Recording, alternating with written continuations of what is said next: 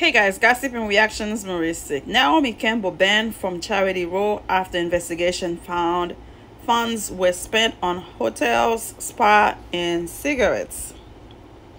Naomi Campbell has been banned from being a charity trustee in England and Wales for 5 years after an investigation into her charitable organization uncovered evidence of financial misconduct. On Thursday, the Charity Commission, which registers and regulates charities in England and Wales, released a report following a 3-year inquiry into the 54-year-old British supermodel's charity Fashion for Relief, which determined that the organization was poorly governed and had inadequate financial management.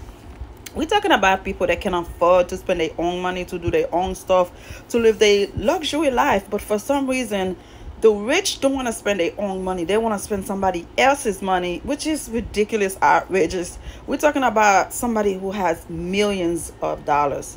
If you're doing a charity work, at least put up 85-95% of that towards charity. You go out there living your luxury life, live in hotels, spas, and cigarettes, whatever else you do. And what happened to the people you were trying to, help out? They don't matter at this point.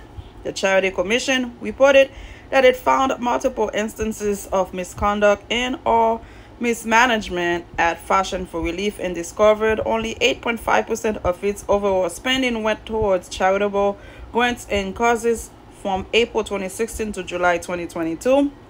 In addition, the investigation identified that some of Fashion for Relief's expenditures were not reasonable. It revealed that thousands of pounds in charitable funds were spent on luxury hotel stay for Campbell and Kane's friends, including spa treatment, room service, and cigarettes.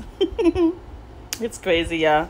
On Friday, Campbell responded to the Charity Commission's finding, which she said were deeply flawed, in statement to the PA news agency via CBS News. First of all, I recognize that as the face of Fashion for Relief, I am ultimately responsible for its conduct, Campbell said. Unfortunately, I was not involved in the day-to-day operation of the organization, and I entrusted the legal and operational management to others.